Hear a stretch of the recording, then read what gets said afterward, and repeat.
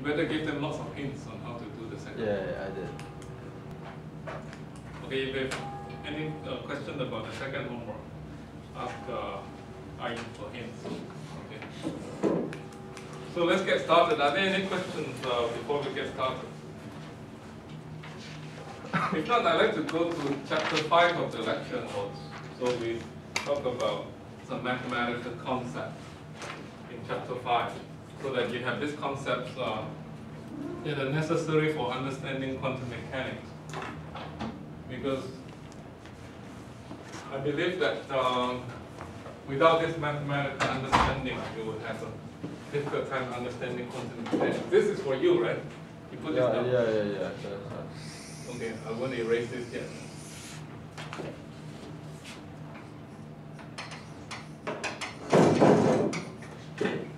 Okay. So today is February 4th.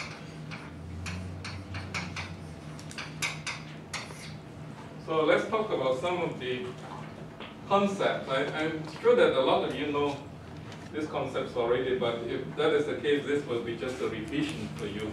But otherwise, this might be an interesting thing for you to learn. So the thing is that we will talk about vector space, and then we'll talk about functions as vectors. Okay, these are concepts that you might not have learned in electrical engineering, thinking of functions as a vector. In electrical engineering, you do have something that might be related to a vector. For instance, you have a function of time.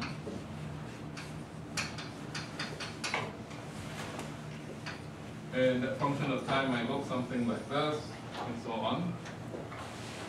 And this is called an analog signal. But in electrical engineering, we never store an analog signal the way it is, but then we store it as a digital signal, so we might store it digitized at certain locations.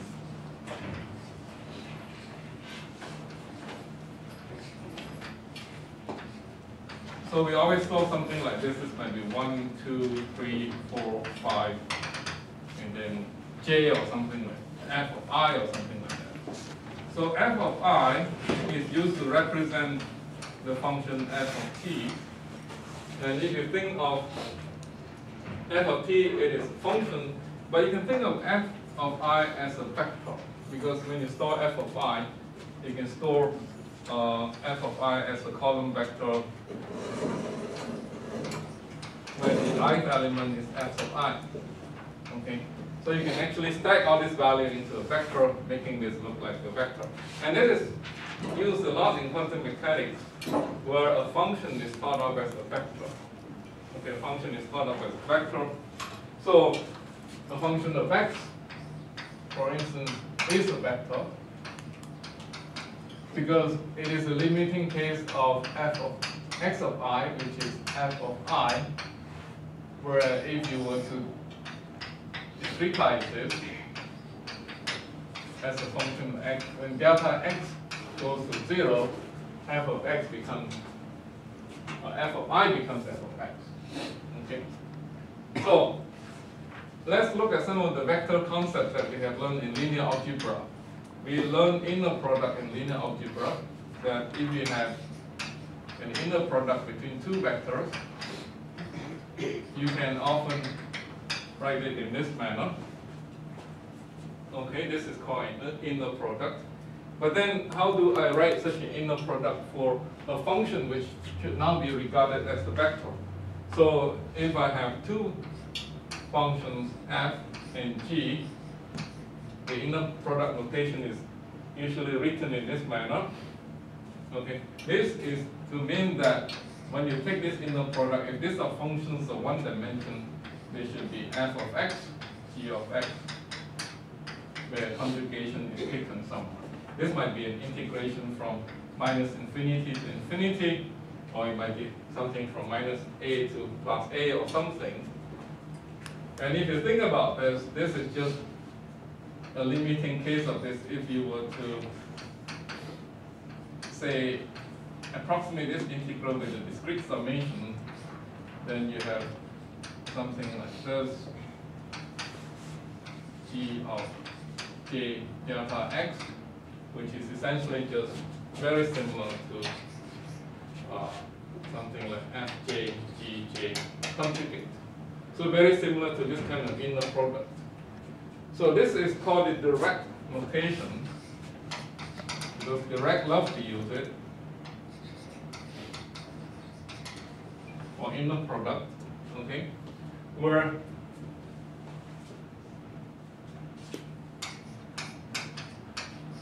this is called a bra, and this is called a cat. Okay, this is also called a bracket notation instead of bracket. Okay, bracket notation. And he loved to use this to represent inner product, but in mathematics literature, inner product is also written like this, and sometimes written like this. And all of them meant the same thing. Okay, all of them meant the same thing. Okay. But in electromagnetics, sometimes we say this explicitly, that in electromagnetics, sometimes this just means fx g of x. This is usually called a reaction inner product. And this is usually called the energy inner product. Because if F is equal to G, this is actually the magnitude squared, and this looks like an energy. But this is something called reaction in electromagnetics that you might learn later on in your courses in electrical engineering.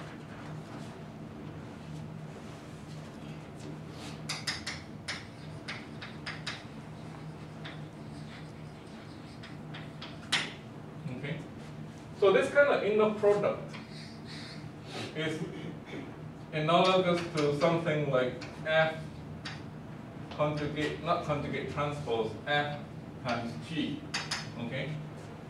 Whereas this kind of inner product is analogous to F conjugate transpose dot G. Okay, so the reaction inner product is a simple inner product where you do not take conjugate transpose of the transpose vector. Whereas an energy inner product is an inner product where you take the transpose plus its conjugation, where F dagger is the same as F transpose, and then followed by conjugation. This is what F dagger is. So this kind of things are going to be used repeatedly. The good thing about the energy inner product is that if you make the two functions the same, okay, then what you have then is that this will be equal to dx f of x, f of x, and then this will be dx f of x squared. Okay, and this is always positive definite. This is always positive definite. Okay, if fx is not equal to 0, this is always positive definite. So because this is always positive definite and real, okay, real and positive definite. If fx is not equal to 0, if this is not equal to 0 everywhere, then this is always positive definite and larger than 0. So this can be used as a measure of length. So you can define a norm of a function to be the square root of this thing, which is very similar to how we define the length of a vector in linear algebra. If you have linear algebra, then in order to define the norm of the vector v, we take that to be v conjugate transpose v, and then we take the square root of it. Okay, very similar to that concept. And because of that, this is called a norm, and then you can use this to form a distance between two functions. So if you have two functions, you can now think of them as vectors, and the distance between them can be just to be the norm of the difference of the vector. Okay.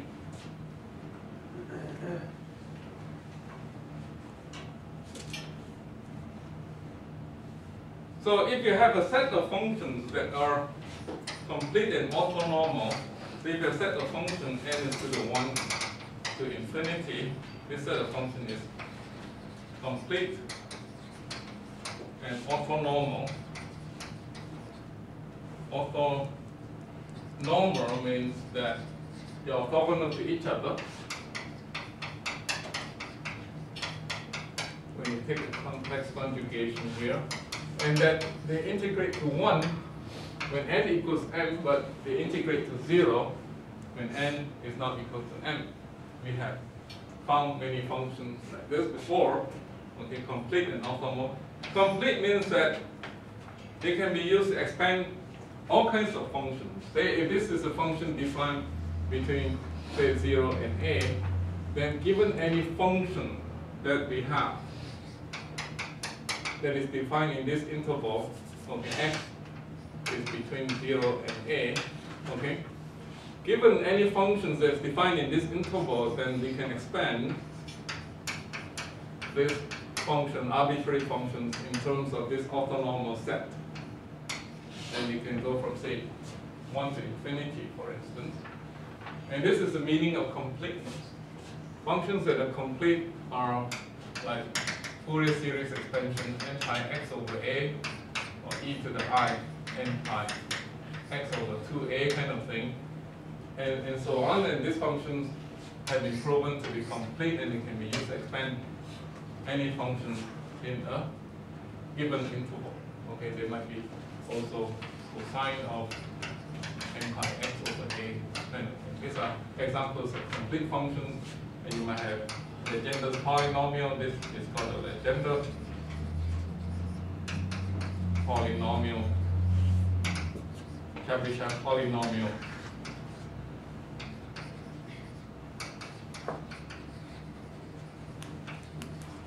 And so on. So there are many examples of complete functions. And if they are complete, then you can find this coefficient very easily. But we can also use Dirac notation to think of this as being an expansion such as this. And let me express Dirac notation slightly more. This f, which is the bra, can be thought as a transpose of a vector.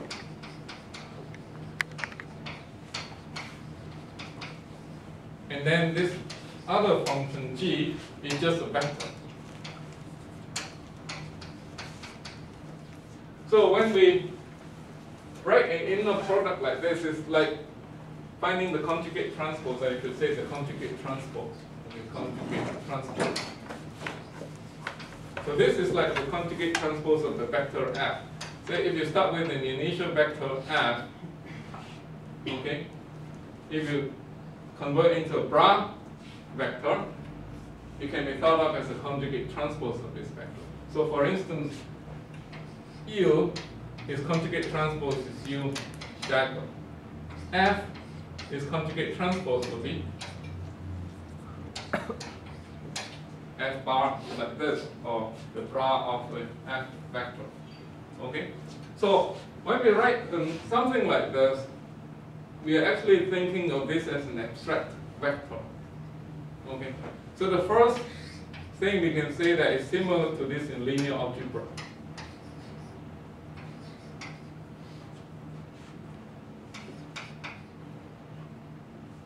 Or if I put xi in there,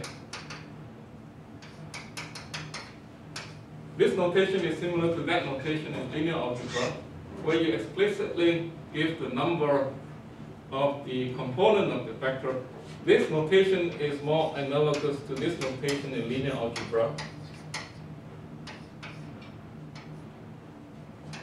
Okay. Where you don't show the explicit form of the component of the vector. Okay, that is what we mean. So think of the bra and cat notation as notation for abstract vectors like this in linear algebra. Okay? So how do we find the coefficient p sub n? We can use orthonormality property quite easily to find the p sub n. So It's very much like what we often do in Fourier series expansion. If you need to find the d sub n, you inner product that with the bra vector. Okay. You take the equation and inner product with the bra vector, and then that equation will become something like this. Okay, just take this equation in inner product with the bra vector.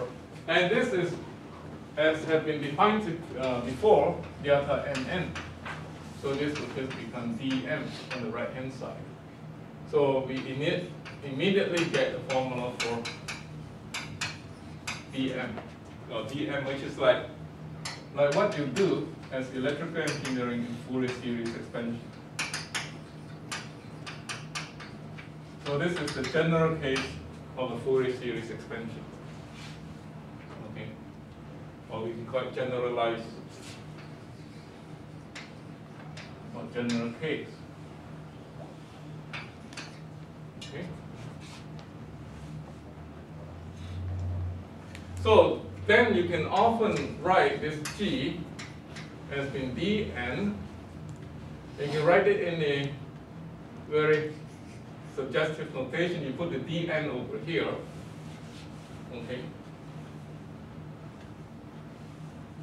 And then I can write this as psi n. dn can be replaced with psi n comma g. Okay. I just replace n with n and then just plug in this value of dn over here. Just plug in this value of dn over here. Put it on this side. It doesn't matter. This is just a scalar number. I can put it in front or behind. Okay, and then sum over n.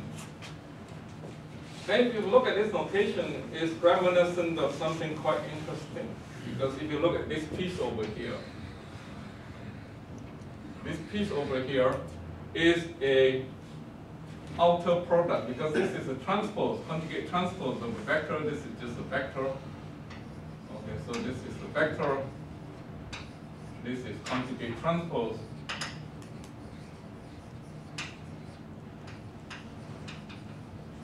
So if you have a vector multiplied by its conjugate transpose, what do you get in linear algebra? Say, if I have U dotting with U conjugate transpose, where U might be an n by 1 vector, its conjugate transpose will be 1 by n. If I multiply these two vectors together, what do I get? I get a matrix, right? I get a matrix on an operator A, which is n by n. Okay? So you can think of this as forming a kind of an operator. Okay? And since this piece, when multiplied by G, always give back G, so we can think of this as an identity operator. And denote an identity operator in this manner. Okay? This piece becomes the identity operator in the sense that when you multiply by G, you always get back G. Okay? So the outer product between two vectors, sum over the complete set, becomes an identity operator. And this often is used quite a bit in quantum mechanics, so it's something that you should know and you should learn. Okay?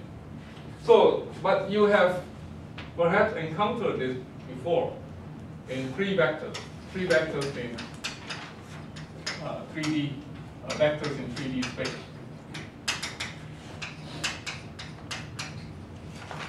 And let's put some example of, say in a 3D space, we might have A1, A2, and A3 as our unit vectors in the three vectors. Okay, this might be X hat, Y hat, Z hat, pointing in this different direction. Then what it says is that if I use this rule, then I can make an identity operator. I just use a matrix notation here, so as not to confuse things. Because hat here in many electrical engineering courses represent unit vectors. Okay, so this hat does not have the same meaning as this hat. This hat usually means operator in quantum mechanics. So think of this as 3 unit vectors, and if I form outer product between them, I get a sum and I get an identity operator. And in many electrical engineering texts, okay, an outer product of 3 vectors like E and D, when it's written without a dot in between, this means an outer product. Okay, and in matrix notation, we should have said that if this is a 3 vector, this should be. In matrix, this is linear algebra notation.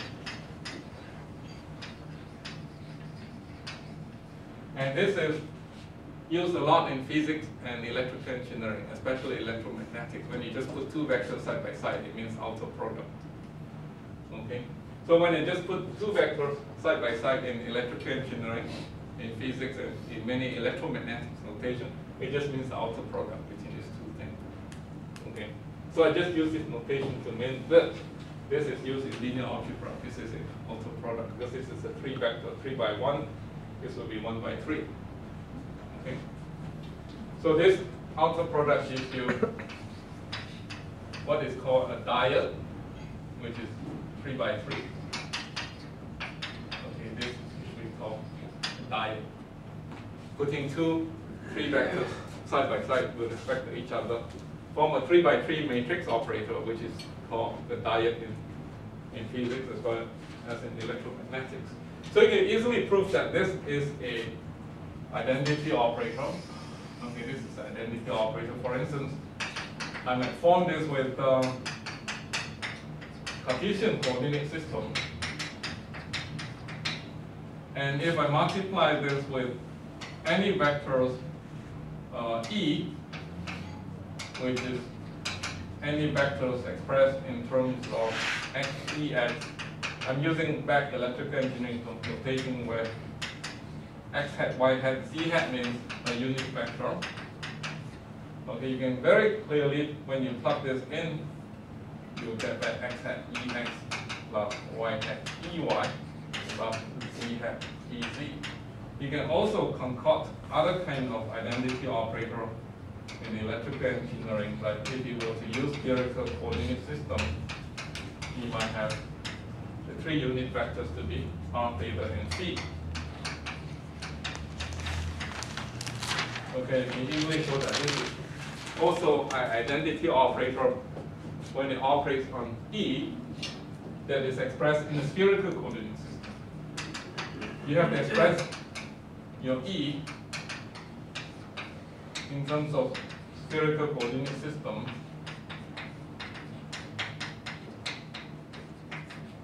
Okay, again, you can show that you get back the vector itself. So this is just a kind of diversion. Okay, so in linear algebra, you can also get identity operator if you had a set of unit or orthonormal vectors. These have to be orthonormal. Remember that we require this property in order to form that identity operator. If these are orthonormal, if you multiply them together and take outer product, this also forms an identity operator. You can convince yourself quite easily, okay, that when this operates on any vector in the same space, you get back the vector itself. Okay, I don't think I've convinced you of that.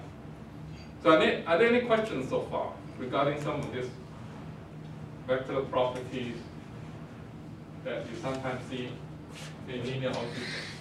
So the twist here is actually this identity operator that is not often introduced in other electrical engineering courses.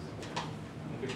There are some other things that I'd like you to know about vectors, which is that the addition is associative. That means that it doesn't matter which vector you add first. Okay.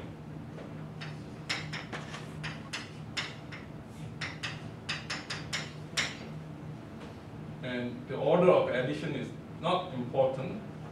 Okay, it's commutative. It has a 0 vector such that when you add 0 to it, it becomes itself, and there's a negative vector so that when you add to it, it becomes 0. And then there should be a scalar number that if you add to it is distributive, you can multiply the addition out and form things like this. And then you will have things like this, that if you have two scalars added together, it's the same as AB plus BB. So it's distributive in the reverse sense. And then you have ABB is equal to ABB. Okay, you have identity number one that multiplied by B gives you B back. Okay, A are scalar numbers.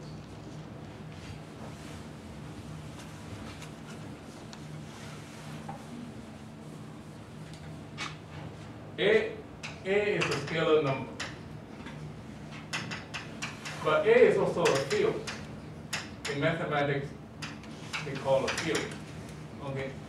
A can be belonging to the real number set, for instance. We will form a field. A field is a set of numbers that have the property that the additions and multiplications are close.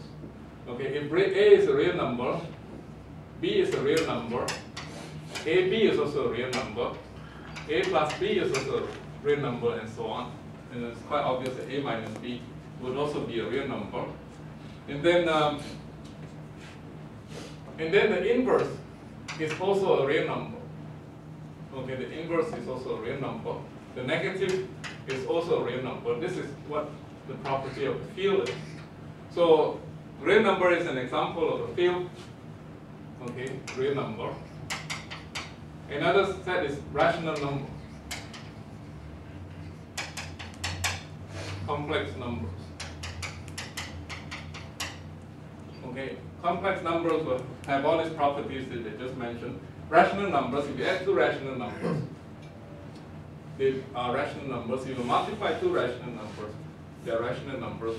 If you inverse or negative them, okay, or negate them, they are still rational numbers. Complex numbers also have the same property. That if you multiply two complex numbers, add them, okay, reciprocate it, negate it, they are still complex numbers. Okay, these are called fields. And this A could be any of these fields, but usually we just use complex numbers in quantum mechanics. Okay, we use this as a field. Okay, in quantum mechanics.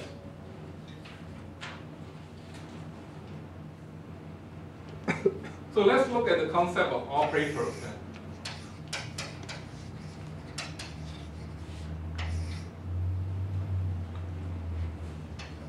A differential operator is just something that we obtain by differentiating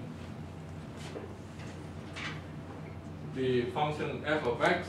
Okay, this is called a differential operator. It can make gx look quite different from f of x. Okay, an integral operator is what we might have learned in Fourier transform. That if you multiply this function f of x by e to the ikx and integrate, you get a new function. So this is a diff operator. This is a integral operator. A Fourier transform operator is an integral operator. It just makes the function look very different. So these are analog of matrix operator in linear algebra. Like in linear algebra, we will have y is to the a dot x. And a is a matrix operator, and when you multiply x by a, you get a new vector y. And that vector y can look very different from the input vector x. Okay?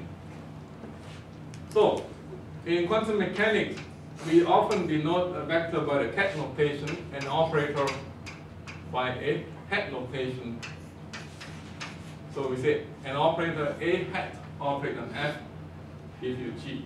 And it's very similar to this notation we have over here. Okay. And then it's quite clear that in matrix algebra, this is not true in general. So we cannot exchange the order of operators very easily. The order is very important. This means that order is important. Okay. So the next concept I'd like to introduce is the concept of a matrix representation of an operator. This is a very important concept in the modern day.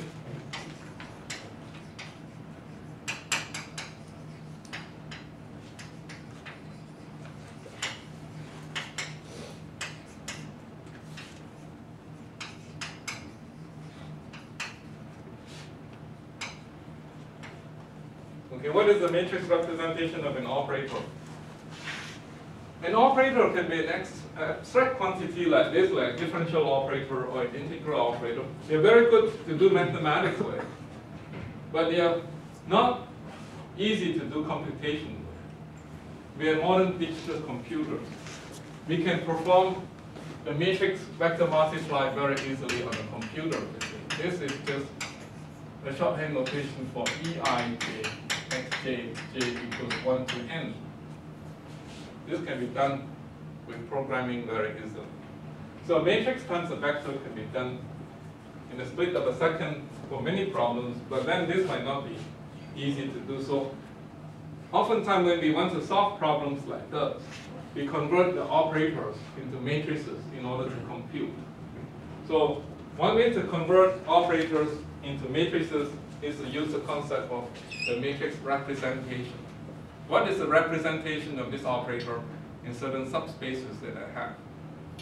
Okay, so how do we find matrix representation in general? So let's go to some math. Say we have this operator equation, which in general cannot be programmed on a digital computer. We like to program this equation in a digital computer. The first thing we do then is to actually use the concept of an identity operator. We just learned that if this is sum over complete set, this is identity operator, and if this have the same space as this f and g, we can actually insert this in between and convert this equation. Okay, we can convert this equation into something that looks like this. I just insert this in between. Okay, let me do it in a step like this. I can first write this equation as such. I can put an identity operator there without changing this equation because the definition of identity operator, it does nothing to this f. So now I insert it inside. Okay.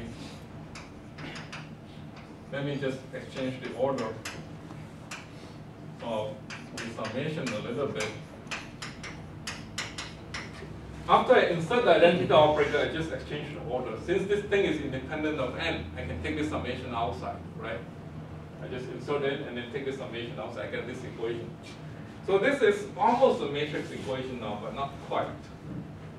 In order to convert this into a matrix equation, I multiply by size of n. The entire equation by size of n from both sides.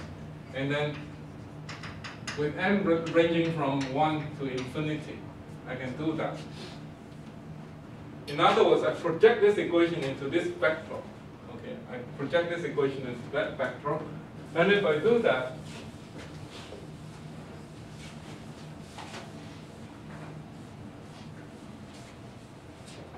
then the equation I get is this one, size of m, g, n is to the 1 to infinity, size of m, a, at size of n, size of n, f. Okay? So if I call this left-hand side gm, and if I call this amn, and if I call this f of n, this is like a matrix equation now. A, and Fn, n is equal to 1 to infinity. So it almost looks like this kind of an equation that we have in linear algebra. Okay? So I can approximate this. In order to compute, I don't want to sum over infinity, I can approximate this. I can say, if I take n terms of a Fourier series, for instance, it's a good enough approximation. So I can truncate my Fourier series at term n and use this approximation. Then I do have a matrix equation that I can go to a digital computer and compute with. And there are many, many engineering computations that are done this way. Okay, that are done this way. And then your matrix equation can be written as G equal to matrix A times the vector F. This matrix A, you call it the matrix representation of this operator A hat. Okay? And this vector F is the vector representation of this vector F. This vector G is the vector representation of the original function G. And we convert everything into the matrix notation that enables us to compute. This is a very important concept in the modern world. Okay, because we use digital computers so much. You have to be able to relate anything that you have done in abstract vector space to linear algebra. Okay, are there any questions with this concept?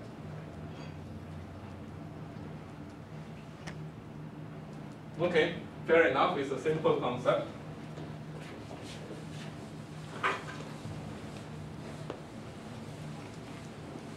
So in general, it's very difficult to invert.